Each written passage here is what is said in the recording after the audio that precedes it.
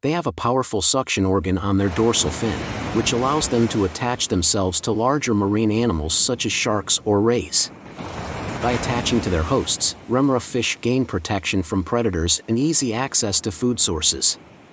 They also use specialized shields around their fins to lock themselves tightly onto their hosts. Remora fish have the ability to swim backwards rapidly, enabling them to stay connected to their hosts even when the hosts are in motion. There are several species of Remora fish found worldwide, and they are highly dependent on their hosts for survival. Overall, Remora fish are fascinating examples of symbiosis in the marine realm.